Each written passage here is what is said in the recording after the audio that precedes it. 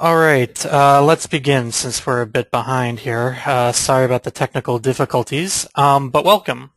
Welcome to the special Valentine's Day edition of the Vault API. Now, when it comes to romantic, you really can't beat the job server. It's really the most romantic thing. And actually, while we're at it, I mean, if you're looking for the perfect Valentine's Day gift this year, don't go with chocolates or roses or something like that. Why not give the gift of Vault this Valentine's Day? Anyway, a bit about me. Um, my name's Doug Redmond. I'm a Gemini. I like long walks in the beach. My hobbies include computers, computer programming, and Vault. By the way, if you're viewing the recording, just pretend it's Valentine's Day. Then the jokes will make a lot more sense. Anyway, let me kind of go over the series so far. So part one was just kind of an overview of some of the programming rules, the different areas of customization from like a high level. And then parts 2 through 5, I drill down onto specific topics. So part 2 talked a lot about communicating with the Vault communicating with the Vault server. Part 3 was about customizing the Vault Explorer application, you know, how to add custom commands and things like that. Today's session will be about the job server. And I put the skill level at intermediate because dealing with the job queue, I wouldn't call it hard, but it can be a stumbling block if you've never really dealt with this sort of thing before. And even some of the professional programmers get stumped on some of the concepts. So yeah, this is, you know, I'd call this an intermediate class. And then part 5 is about the event hooks that we've put into the Vault API, and that one is more geared toward professional programmers. And yes, I am recording this session. All the sessions are recorded. I will be posting them all when the series is completed. So, and I'll be posting everything. The sample code I go over, the slides, the video, it'll all be up there online on my blog. Okay, a bit about the class today. So the goals of the class, I want to kind of describe the architecture of the job server. I want to kind of show you how you would put your own jobs onto the job queue, and then how you would basically take those jobs off the queue and execute them. The requirements for this class, you have to know what Vault is. I will talk, if you're not familiar with job server, I am actually going to kind of explain what that is. But still, it's helpful if you know what Vault is and the features and things like that. Also, some level of programming experience. Like I said, this is a bit more in-depth, or at least the concepts are a bit more difficult than in the past couple sessions. But still, if you've been programming for a while, you should be able to pick up on it. So this is kind of a brief outline of this session. So I'm going to start with an overview, as always. So I'll talk about Vault, and then I'll kind of drill down into the job server. I'll do a video demo. Again, I'll be playing a video showing you how you would build this customization from scratch. And then I'm going to go deeper into the job server and the various programming things you need to worry about when you're customizing this. And then we'll do Q&A at the end. So there should be a questions box, and you can type in questions at any time. So I won't be able to get to them until the end, but feel free to ask questions at any time, or at least type it in. Okay, moving along. Okay, so let's start with an overview here. So we'll start with the Vault architecture. This is the same kind of diagram I've been showing for all the sessions. And in this case, we are going to be customizing the job processor, which is a utility that's part of the client that is basically for taking jobs off the queue and executing them. So that's the component we're plugging into. Now, the feature is called Job Server, but if you notice, this box is on the client side. And that's just it's just because that us as developers, sometimes the technical meaning is different than the user-facing meaning. So from the user's point of view, when they're doing something and they're putting, they're doing actions and things are going on the queue in the background, in the user's mind, it's happening on the server. But us as programmers, we know that it actually doesn't happen on the server. It happens on client side, and it's a special client called Job Processor. Now, of course, you can run Job Processor on the server, but from kind of a technical point of view, Job Processor is a client to the server. So again, this follows the same rules that I've established before in terms of server communication. All communication with the server is going to go through the Web Services API. So we're still, all those rules that I've told you before still apply here. The job queue doesn't use any type of backdoors or anything. We're still doing client-side programming.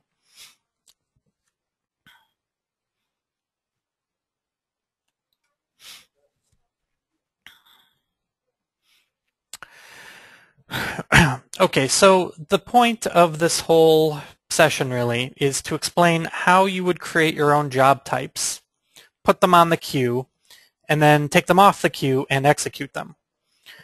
So those are kind of all the things I'm going to be going over here. Now, to talk a bit about the feature itself, the job server feature. So this feature is available in Vault Workgroup, Collaboration, and Professional. It's not available in Base Vault. But the idea is you can take work and you can distribute it to other computers through the use of a centralized queue. And that queue is maintained by the server. So the queue is actually on, ADMS, and you interact with it through the web service calls. Now, I should probably explain what I mean when I say job, right? Well, one way to define job is, well, it's a thing you put on this queue. But the real meaning is it's supposed to be a kind of a well-defined unit of work. So like out of the box, we have a couple of jobs predefined. So we've got a DWIF generate job, which will take a CAD file and generate a DWIF for it. I believe there's a property sync job, which will take Vault properties and write them into the CAD file. And I think we've got a revision block job for, I know it's for Inventor files. I'm not, off the top of my head, I don't know if it supports other types, but the idea is you have your revision data and you can write it inside of your Inventor drawing. You can create a block inside of the drawing, and it will fill out all the revisions for you. So those are kind of examples, and the idea is, well, if you want to do more, you can kind of define your own. Now here's the part that actually stumps a lot of people, even people who have been programming for years and years and decades. When you do this customization, there's two parts to it. Part one, you have to get the job on the queue. Part two is taking the job off the queue and doing something with it. If you do one of these steps and not the other, you don't have anything, right? If you only do step one, the result is going to be a bunch of jobs sitting on the queue forever. And if you only do step two, you're going to have code that never executes because no jobs ever go on the queue for it to handle. So, it sounds kind of easy when I say it, but when you're programming it, it does feel a bit weird. It's kind of like mailing yourself a letter. instead of doing the thing right away, right? Let's say you want to generate a PDF file, right? Normally you would just code up the logic for doing that. But when you're dealing with the job server, you have to write some code to create the job, and then you just turn around immediately and write the job, or you write the code to actually do the work. So when you're writing it up, it feels kind of weird, but of course you have to know in your head, okay, these things are going to be running on separate components and at separate times and on separate computers, and you have to kind of mentally get that break in there. But yeah, this believe it or not, this is the biggest stumbling block, is people will forget one of these two steps. Usually it's the first step people forget about. So let me talk about the first step, getting the job on the queue. And this is the easiest part. I don't really have many slides on this. So there's two ways of doing it. Way number one is you use the web service API. You go to the job service and you call the add job function. Now I've been showing you, various customization techniques. So, where you make this add job call, you can do it from any places, right? You can maybe have your own EXE that can put things on the job, or maybe you've got like a custom command in Vault Explorer that could add a job. And then, on Thursday when I talk about event hooks, you can actually do this from your events. So there's a lot of options as to when to call this code, but the basic idea is you explicitly talk to the server and you create that job. The second way to get a job on the queue is to do it on a lifecycle state change. So as part of the SDK, there's a utility called the Lifecycle Event Editor, and you use that to configure the server and tell it which jobs are going to get fired on which lifecycle transitions. So let me talk about that a bit more. So here's kind of what it looks like. And in this example, I'm kind of showing a file. You can do this for files, items, and change orders. But so in the case of file, you have to select the lifecycle definition at the top. So I'm saying for the flexible release process, whenever we go from work in progress to released, I want this job to go on the queue. This job that the type is Autodesk.custom job type. So what that's going to do is through this tool you configure everything. When you're done, you're going to hit, there's like a commit button, so you write the changes to the server, and the server is going to remember that. And what's going to happen is anytime a file goes through this transition, work in progress to released, the server is going to queue up a job for you. You don't have to call add job explicitly. The server will add the job. Okay, so just some more bullet points. So I mentioned this tool's in the SDK. The source code is also in the SDK.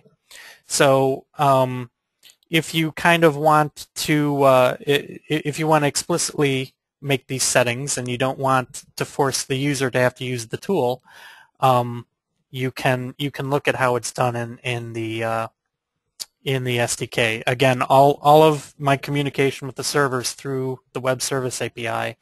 So feel free to borrow that code if you want to. So yeah, I mentioned this utility doesn't actually create the jobs itself. It just tells the server when to create jobs. So the server will create the jobs for you. Also, another kind of nice thing is that it's part of the server operation.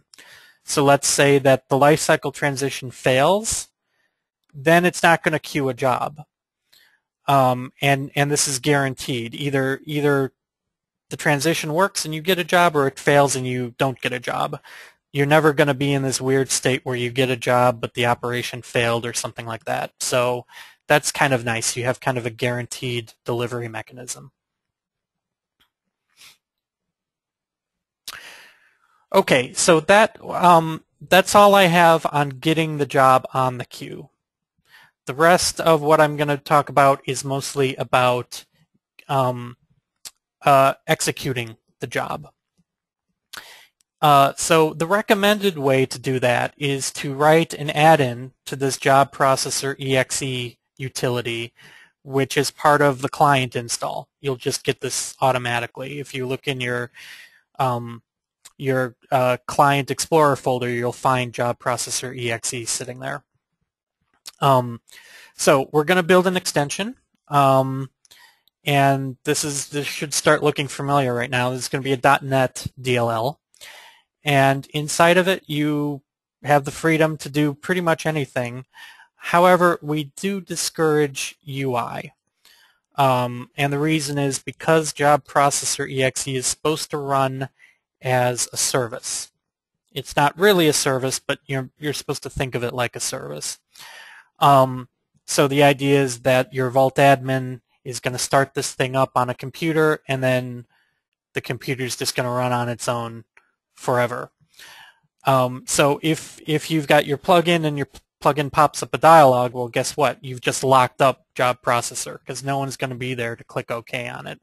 So please don't have any UI. But everything else you can do, connecting to other systems, writing to files on disk, all of that type of thing, you have the freedom to do that. And again, because we're in .NET, you've got your choice of languages that you want to use. I've talked about this thing called a job. So let's get a bit more technical. If you're working in code, what does that look like?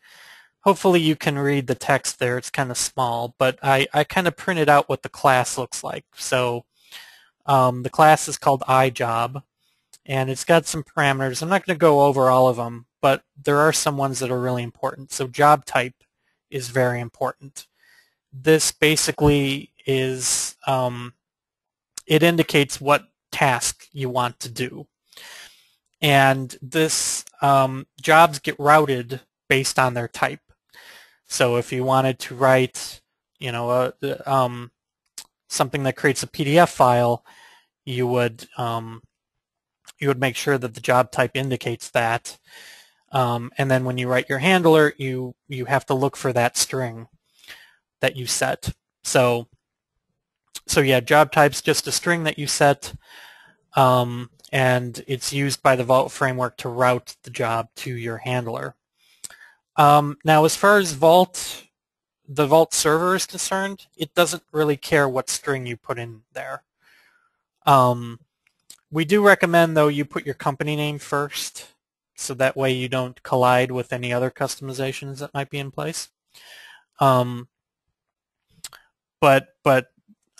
the server really doesn't care about it, and this is going to be a theme for a lot of the job queue. You can put things on there, but the server's not really going to do any type of enforcement for you.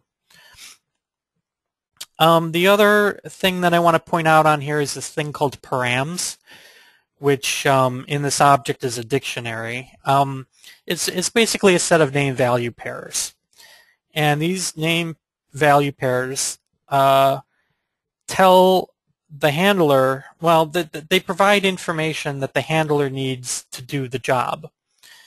And what that is exactly is different for each job type. So again, if we're talking about a PDF generator, what would we need in here? Well, we would need some way to find the file that we want to generate a PDF on, right? So you'd probably have the Vault file ID in here, or maybe the path to the file or something, some way to uniquely find that file. And that would be a required parameter. If you didn't have that, your handler would just have to throw an error, right? Let's see, what other parameters might we have? Maybe there's different PDF options you want to have, like the size of the page or something. That could be a parameter, but maybe it's not a required parameter, maybe it's optional. Meaning if a job comes in and that parameter is not there, well, you've got some default settings and you don't have to throw an error. So that's just kind of an example of what you're meant to do with this. So, and it's perfectly fine to have no parameters too. It depends on what you're doing. So, the set of parameters is not fixed. It's something you have complete control to define. And again, the server's not going to care about it. It'll just kind of store the data and then give it back to your handler, but it's not going to do any type of validation check or anything on this data.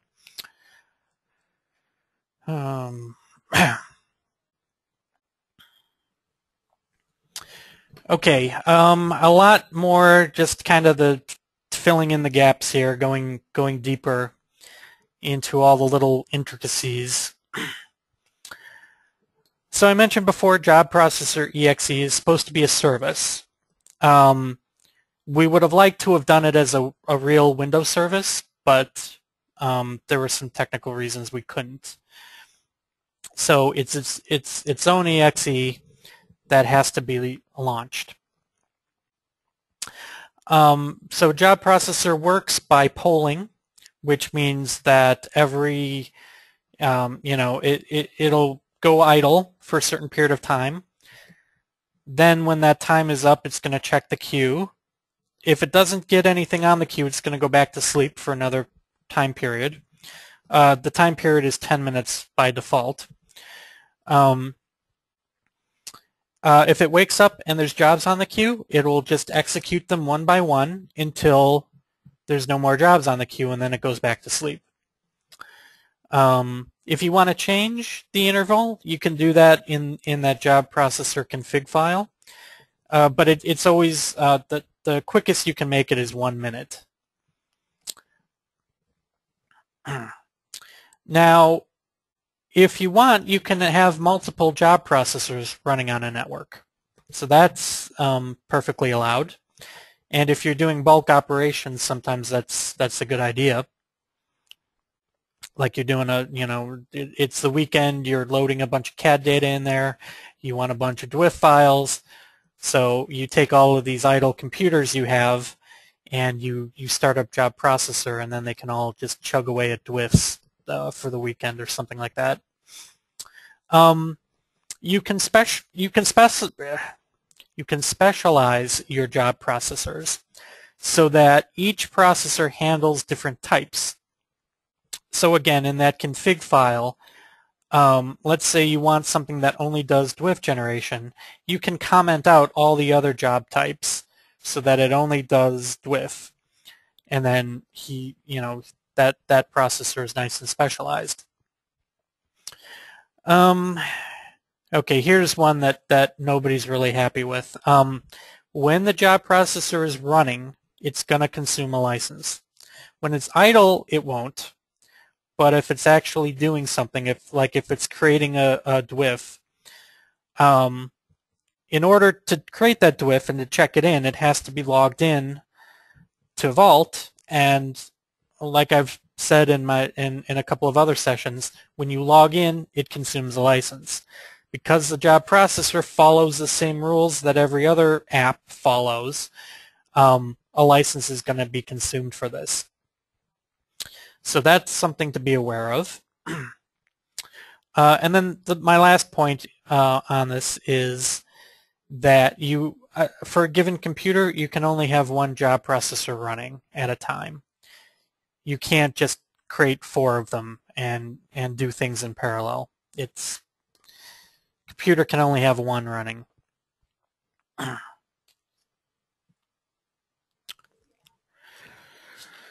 Okay, so a couple things about using the queue. I've mentioned before that the Vault server doesn't really care what you put on the queue. That's it's your burden as a developer to make sure that the code that puts the job on the queue matches the code that takes the job off the queue. Like I said, if you're queuing up the job and you make a typo, it's not going to get routed properly. Or if you forget to put a parameter on there that's critical, you're going to get a bunch of errors. So the burden's on you to make sure all that lines up at runtime. Okay, the thing about the queue is it's asynchronous. When you queue it up, when you call add job, it's going to go immediately on the job, but you don't know how long it's going to sit on the queue. Maybe you're first in line, which means that the next time job processor wakes up, it's going to get to it. Or there might be 1,000 things in front of it on the queue, and it could take days before it gets to your job. So keep that in mind. If you're doing something that needs to happen right away, then don't use the job queue. Job queue is for kind of distributed tasks or tasks that don't need to be in real time. And this last bullet's another one that's kind of hard for some people to wrap their head around. The order is not guaranteed. So let's say you put job A on the queue, and then later on job B goes on the queue, right? So A is before B. That doesn't actually mean that A is going to get executed and completed first before B. Like I said, there's many job processors on the network. One of them could grab A, another one could grab B, and the one that grabs B is just a faster computer, and you know, it gets done quicker, right? So here, let me give you an analogy. Let's say you're at the bank, right? And every bank I've been to, you've got a single line, and then you've got multiple tellers, and the tellers just grab the next person in line. So you're in line at the bank. There's a person in front of you, so you're second in line. And you know, there's a bunch of tellers. So my question is, which one of you is going to leave the bank first, you or the person in front of you? The answer to the question is, I don't know, because you know, that depends on what the person in front of you is going to be doing at the bank. Maybe the person in front of you is going to be doing something that's going to take a long time. They've got a big jar of pennies, and they're going to count them out one by one, and you're just going to cash a check or something. Also, you know, maybe the guy in front of you gets the slow teller, right? The new person who doesn't know how to do anything yet, and you know, she has to constantly call the manager and be like, well, how do I do this thing? And it takes forever, right? And when it's your turn, maybe you get the expert who's much quicker, and then you're out the bank first. So it's the same type of thing with the job queue. You just because something goes in first doesn't mean it's going to actually complete first. So if you've got something that is order dependent, in other words, you have to do something to completion before the next thing can happen, don't do it by queuing up two jobs. So in Vault, we actually have this case in the default jobs. There's this thing where you can sync properties and then generate a DWIF, because you want those properties to be in the DWIF. So what we do is we create one job. One job goes on the queue that syncs the properties. When that job completes, it queues up a DWIF job, and then it's done handling that job. So it's kind of a chain. One job queues up another job, and then later on that DWIF generate job is going to get executed by a different set of code. So that's kind of how you can do orders. You can basically have one job queuing up another job. There's a couple of other ways you can deal with it too.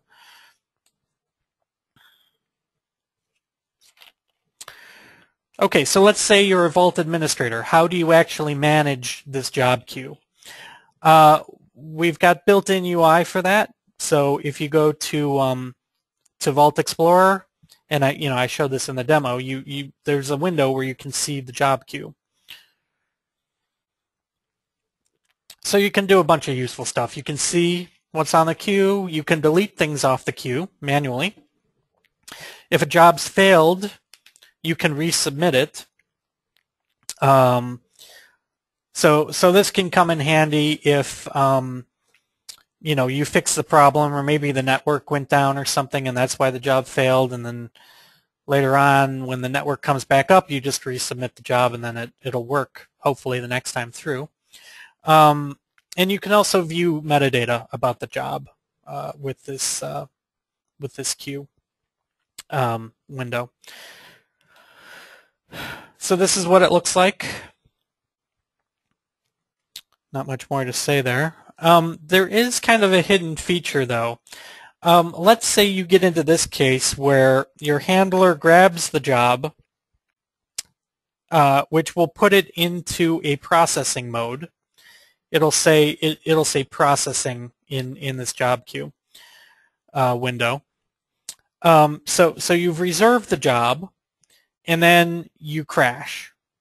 The whole, or maybe the power goes out or something. The job processor dies, and you don't get to mark the job as success or failure. It's in this limbo state. How do you recover from that? We've got a command that's hidden. You have to edit the menus, and I kind of show you how to do that in the screenshot. There's this reset to queue button, and what you do is you make that command visible, and then you run that on the job, and that will basically move it back into a pending state. So that's how you handle that case. It's kind of, I don't know why we chose to hide that button, but someone thought that was a good idea. So, okay, moving on to a couple other just miscellaneous topics, things you might run into. Okay, let me talk a bit about multi-site and multi-workgroup. These are really big concepts. I can't go into them that much in this session, but the quick definition is that multi-site means you've got multiple ADMS instances running inside of a web server, and you've got multiple file stores. But with multi-site, they share a single database. Then we've got this concept of multi-workgroup, which means you actually have a fully replicated database. So you've got one installed SQL Server in New York, for example. You've got another SQL Server installed in Hong Kong, and they synchronize data periodically. So that's multi-workgroup. You can also mix and match between the two, just to make it ultra complex. So you can have replicated databases with replicated sites. Very confusing. And the way jobs work is kind of counterintuitive. When I first started working with it, I got stumped on this a bit. So when you reserve a job, you can only reserve it from the site that queued it up. So when you queue up a job with add job, you're connected to a site, and that job is bound to that site and can't be reserved from any other site. Why we did this, I'm not going to go into why we did this. We do have a reason for it, but it's when you're programming it up, it's just going to be something that might cause you some frustration.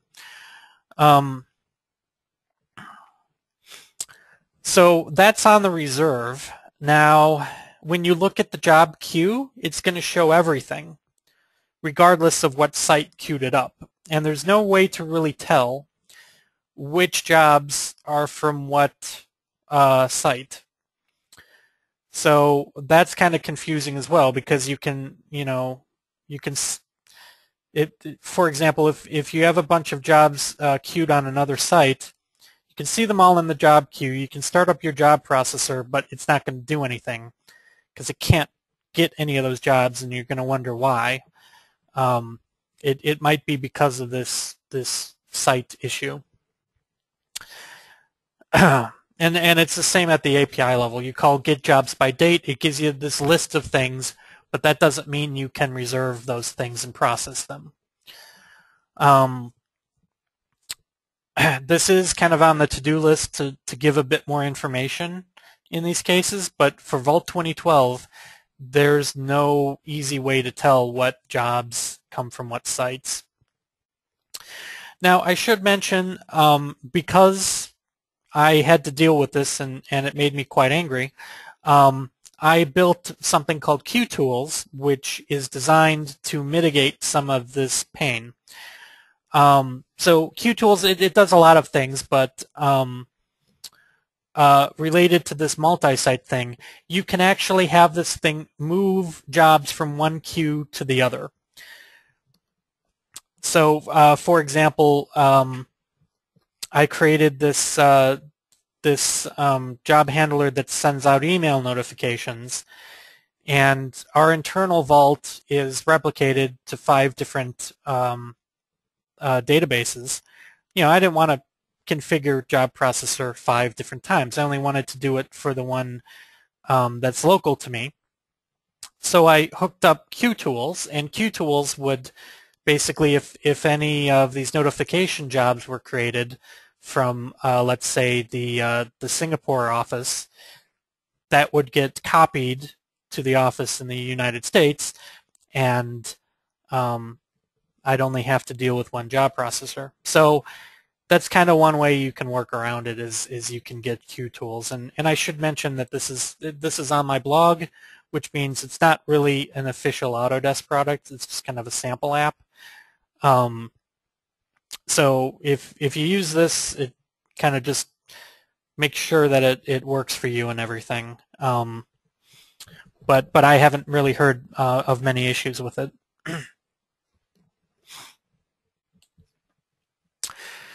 Okay, another topic, priority. When you add a job to the queue, you're going to give it a priority value. And let me explain what this is for, right? This is for cases where you're doing a bunch of bulk operations, but you want them to happen in the background, right? You've loaded a bunch of files. They need DWIFs created for them. You know up front that this is probably going to take a week or so. You just want that thing to chug away in the background. In the meantime, people are still using Vault. They're still adding new data, and you want to make sure that the stuff they're doing gets processed relatively quickly. So what you can do is you, with priority, it basically is a hint as to which jobs are more important than other jobs. So that way the user's stuff can get executed. It basically gets to cut in line is what priority does. But again, going back to that bank analogy, things can still get executed out of order because of how, the multiple processors get set up, or the fact that these processors can get specialized. So don't use this as an ordering mechanism. Just use it basically to kind of distinguish between things that are more important than other things. Okay, yeah, so the way it works is that the lower the number, the higher the priority. So priority 1 is the lowest number allowed, so that means that's going to be the highest priority. I should have put this on the slide deck, but the default priority that we have in Vault 2012 is that if it's like a user operation, like a check-in, and the check-in triggers like a DWIF job, that's going to go in at priority 10. So that's kind of our little default number. And if you do things through autoloader, that's going to go in as priority 100. So those are kind of the baseline numbers that we've kind of established at Autodesk. So you can kind of fit your priorities in based on that. So if you think your thing is more important than a check-in operation with DWIF generation, then you can have it a priority higher than 10, or if you think it's more of a background, you can put it in as priority 100. So that's kind of what we've tried to establish. Once you queue the job, you can't change the priority on it. Of course, you could always write a customization that takes the job off the queue and then puts it on the queue again with a different priority. That's possible, but there's no way to edit it without taking it off the queue like that.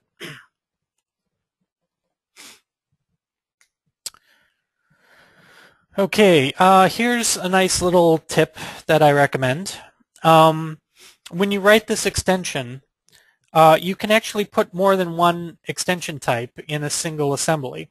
So let's say you want to do a custom command in Vault Explorer and you want to do a custom job handler. You can put those in the same DLL.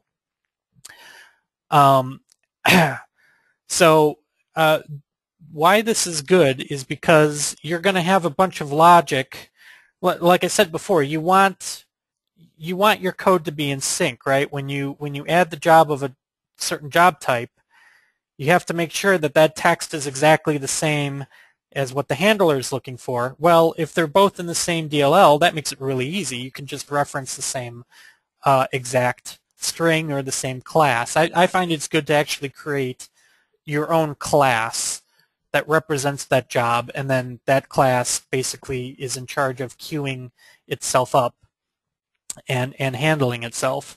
So very nice technique, very useful. So yeah, you put it all in one DLL, one vset config file. An example already exists in the SDK. If you go to the job processor API samples, it has this exact thing.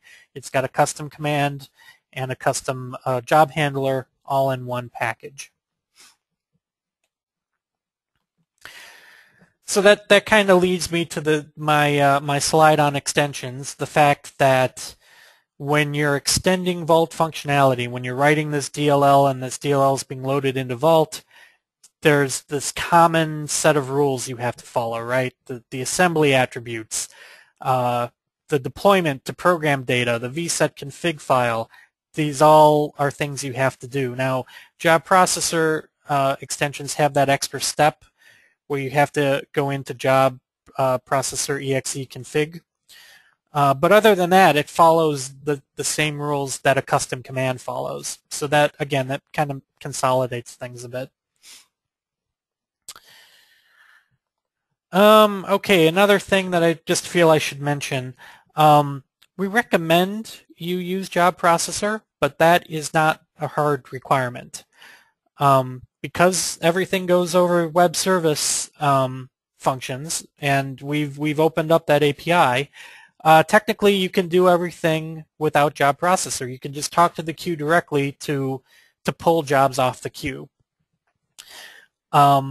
And you know, there are times you might want to go that route. And in fact, I'm currently working on a project that it uses the job queue, but we're not plugging into job processor. So I'll just kind of list some advantages and disadvantages. So so one of the nice advantages of job processor is that it's a centralized, it provides centralized administration. So if you can imagine that you're the administrator of a Vault, it's much easier if you only have to deal with one program, right, than having 5 different services running that you always have to, you know, kind of maintain, and if something fails, you have to kind of hunt down, okay, well, what service broke or what application broke. If everything goes through job processor, it's only one single spot, it's one log file. It makes it very easy to find problems and maintain and everything. So job processor has built-in logging in it. So if something goes wrong, you notify job processor writes it into its log file. So all of that's taken care of. And it forces kind of a best practices approach. In other words, job processor is going to give you things one job at a time, and you have to think in isolation. If you're building your own app, you're going to get really tempted to do things like scan the whole queue and collect up, like you know, if you're expecting jobs to get queued in pairs, like job A and job B will always get queued together, right? You're going to kind of be tempted to kind of scan through and collect up different jobs and handle them together and stuff, and that's not really how you're supposed to use a queuing system. So if you go through job processor, you're kind of forced to go this way, and I think that's a good thing. But anyway, but you know, there are some disadvantages, so let me talk about those a bit. I mentioned before, it's not a Windows service, which is kind of a big downer, because you know, you'd really like to be able to do the you've got that nice control panel window where you can start and stop the services and monitor everything and do command line operations. So you don't get any of that with job processor, at least not in Vault 2012. Job processor is only going to connect to one server at a time. Job processor doesn't really do much in terms of parallel processing, like pulling multiple jobs off the queue and spawning other threads to kind of handle things in parallel. It's basically a single-threaded application. So another thing I probably should have put on the slide is that job processor consumes a license when it runs, and that's one of the big factors in the project I'm working on. The thing I'm doing is read-only, so I don't want to consume a license if I don't have to. If I did it through job processor, I would be forced to consume a license because job processor handles the login for you. So you actually can't tell it, oh, don't, login is read-only for me. There's no way you can do that with job processor, whereas if you've got your own service, you have that ability. Anyway, that's mostly it for my talk. Those are kind of the main things I've run into and kind of the stumbling blocks if you're getting started. If you want more information about Vault programming, the same slide as in my other sessions, except for the hearts, of course. The SDK is a great resource. I've got my own blog, which is where I'm going to be posting this video. The Autodesk Developer Network supports everything I've been talking about, so you can use DevHelp Online if you get stuck. And there's a discussion group for Vault API topics. So anyway, hope you found this informative. At this time, I would like to do questions. So if you've got a question, please type it in now. Let me see if I've got any questions